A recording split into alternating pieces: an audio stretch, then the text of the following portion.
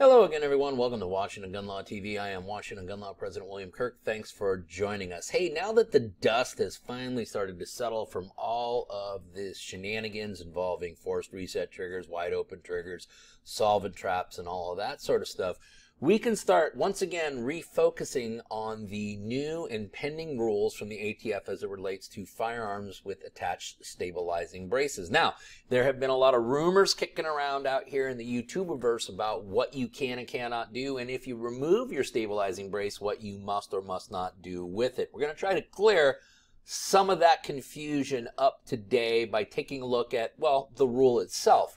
So, today, let's spend a few minutes and talk about all the terrible choices ATF will leave you with for your pistol braces.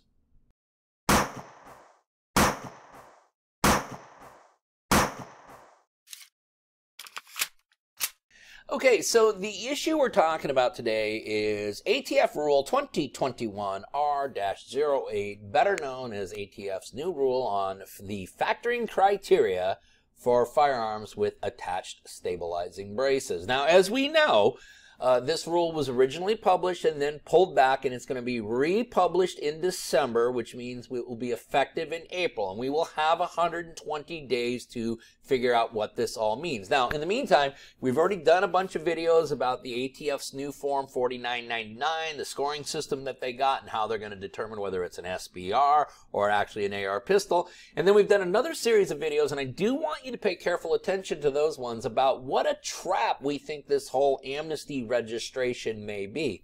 What I want to talk to you about today is we went through the rule itself, and what we basically did is we did a word search for two words in that, and that is destroy or destruction, because we wanted to figure out if we are in fact going to remove our pistol braces from our firearms, do we then have to destroy them, as some people believe? And it is my professional opinion, after reading the version of the rule that's been published now, granted, subject to change when the new rule is published, but as I read this rule now, no, I do not believe that you need to destroy your stabilizing braces.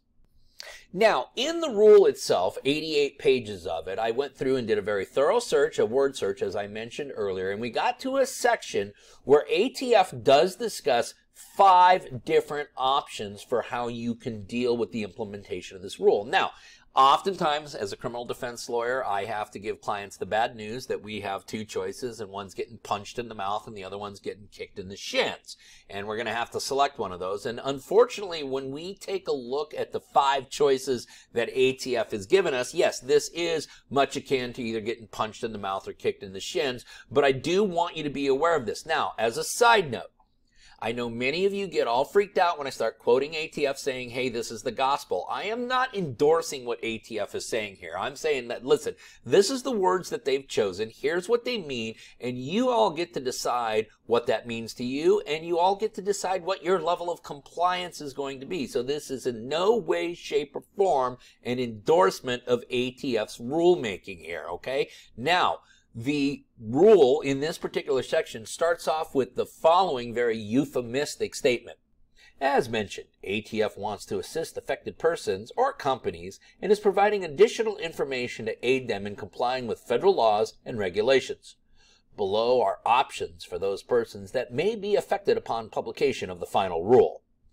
And we certainly appreciate the full service opportunity that the ATF provides its consumers. But before we get to the 5 options, this is the preamble that ATF states in the rule itself. In order to comply with the provisions of the NFA, current unlicensed possessors of a firearm equipped with a stabilizing brace and a barrel length of less than 16 inches that would qualify as a short barrel rifle, as indicated on the ATF worksheet 4999 contained in this proposed rule, would need to take one of the following actions before the effective date of the final rule.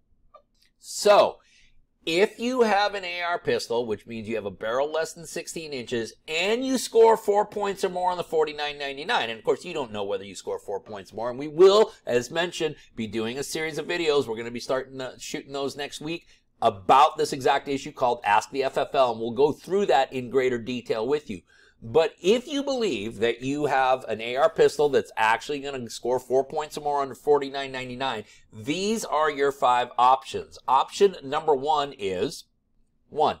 Permanently remove or alter the stabilizing brace such that it cannot be reattached, thus converting the firearm back to its original pistol configuration as long as it was originally configured without a stock and as a pistol, and thereby removing it from the regulations as a firearm under the NFA.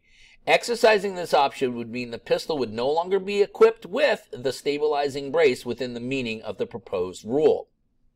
So what ATF is saying here is, listen, if you take the pistol brace off, we no longer have a firearm with an attached stabilizing brace, and therefore we're not going to factor any of this criteria. Now, where the big question or concern is do we then have to destroy that pistol brace? And I want you to pay careful attention to the language here. Permanently remove or alter the stabilizing brace such that it cannot be reattached. And again, the type of brace, the type of buffer tube that we're using, there's a lot of different things that go in this, but there is nothing in here that states that the pistol stabilizing brace itself has to be destroyed. And let's remember that these are not serialized parts. For many of us, we might have bought these things post-production, post-market, and there is no way to trace these braces back to you individually. Now, the ATF also gives us a couple of other options, including option number 2. Remove the short barrel and attach a 16-inch or longer barrel to the firearm, thus removing it from the provisions of the NFA.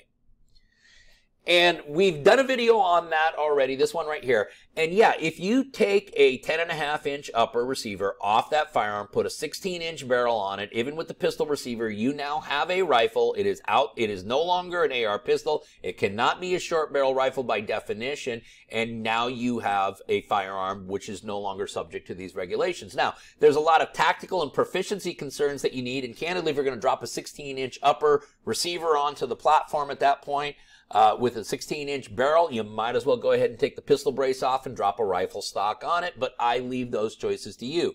The third option ATF gives us is destroy the firearm. ATF will publish information regarding proper destruction on its website, www.atf.gov. And again, really appreciate the full service that the ATF is providing. Yeah, I don't think that this is a viable option. This really does rank up in the punch in the mouth, kicked in the shin, knee in the groin. But yeah, destruction of a firearm obviously is an option. It is not one that we are recommending. It is not one that we are endorsing. The fourth option that ATF gives you is 4, turn the firearm into your local ATF office. Yeah, no. That one is about as pleasurable as actually destroying your firearm. So options number 3 and 4, we appreciate the ATF giving us those options. We do not believe that either one of those are necessary. The final option, option number 5, is 5, complete and submit an application to make and register a firearm, ATF Form 1. As part of the submission, the $200 tax payment is required with the application. Pursuant to 27 CFR 479.102, the name, city, and the state of the maker of the firearm must be properly marked on the firearm. All other markings placed by the original manufacturer should be adopted. Proof of submission of the Form 1 should be maintained by all possessors. Documentation establishing submission of Form 1 includes, but is not limited to, e-form submission acknowledgement, proof of payment, or a copy of a Form 1 submission with a postmarked documentation. And so, a couple things to point out here. They're saying, yeah, you go ahead and fill out the Form 1 and go ahead and make this an NFA item. We've already done a video about why you shouldn't give in on that, this one right here.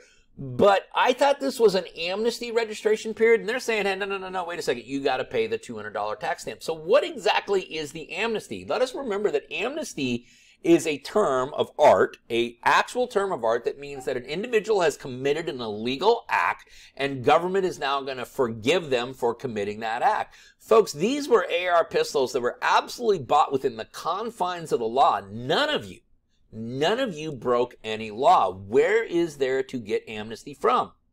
So, in conclusion, do I believe that removing the pistol brace removes the firearm from the confines of $49.99 in this entire new rulemaking order? Yes, I do.